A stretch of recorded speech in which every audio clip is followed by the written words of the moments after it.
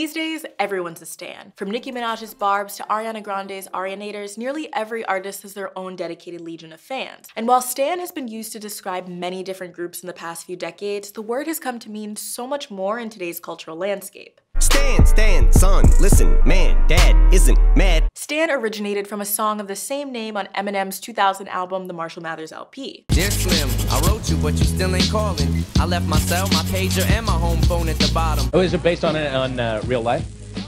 Do you get letters like this? Yeah, I get crazy letters like that. That's why I was saying, you know, I don't understand. Like, all this is crazy to me. In the song, Stan was the name of a rabid fan desperate for M's attention. Eminem is in this video very little, and it's his song.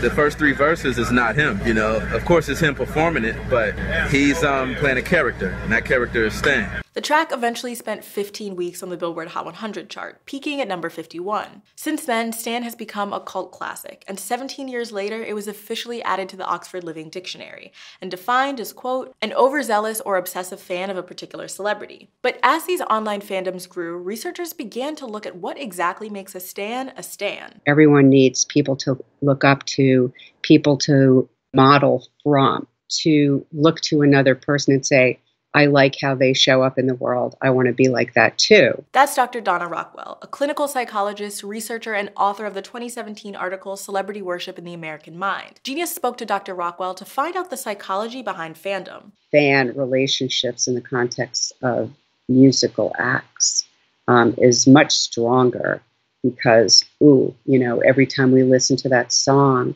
the reward center of our brain is like stimulated. According to Dr. Rockwell, most people are attracted to fandoms simply because it helps them find others like them.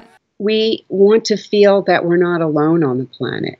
We want to feel a sense of kinship, a sense of community, a sense of connection, a sense of showing up in some way. I can relate to what you're saying in your songs, so when I have a shitty day, I drift away and put them on. But in terms of being a stan, the word as we've come to understand it today has gone through its own history of transformations. Eminem first came up with stan and made the word popular on his song, but Nas took it to the next level on his Jay-Z diss track Ether, just a year later in 2001. You a fan, a phony, a fake, a pussy, a stan, I still whip your ass, you 36 in a karate class. By many accounts, Nas was the first rapper to weaponize stan by using it as an insult. I didn't want to do Ether. I didn't want to even do a record talking about another rapper. But you felt you had to. I had to, dog. Since then, it's become a much more common slang term, and we've seen other rappers drop stan into their own verses too. Damn, man, this bitch is a stan. The generous queen that kiss a fan. As far as stan is a popular slang term, it's unclear how it emerged on social media, but many point to this tweet from 2008 as one of the earliest recorded uses of stan as a verb. Speaking of social media, according to Dr. Rockwell, online activity has played a huge part in how fandom has changed over the last few decades.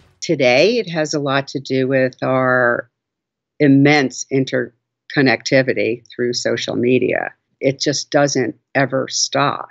It's 24/7. There's been plenty of research around fandoms, and some of their more negative traits too, with 2 main branches of study, one focusing on what's known as celebrity worship syndrome and the other on parasocial relationships, which are the bond between fans and the stars themselves. And ultimately, there's positives and negatives to both. Some of the questions are, if my favorite celebrity met me, we'd be really good friends, or if my favorite celebrity asked me to do something illegal, I would do it for them.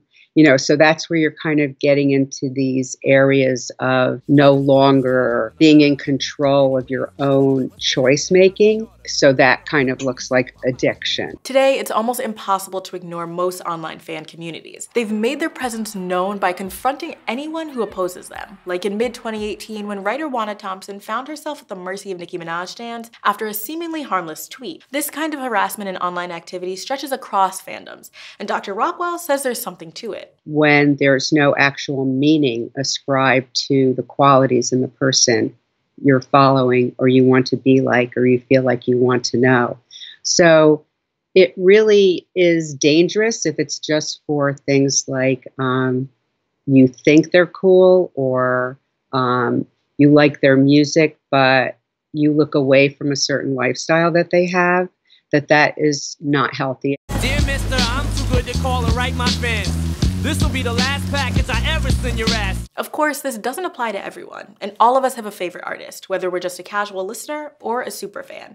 And according to Dr. Rockwell, there's one thing we can all do to make our listening experience even better. We need to be the celebrity in our own narrative, in our own story, in the movie of our life. I'm Tia with Genius News, bringing you the meaning and the knowledge behind the music. Anyways, I hope you get this, man. Hit me back, just a chat. Truly yours, your biggest fan. This is Stan.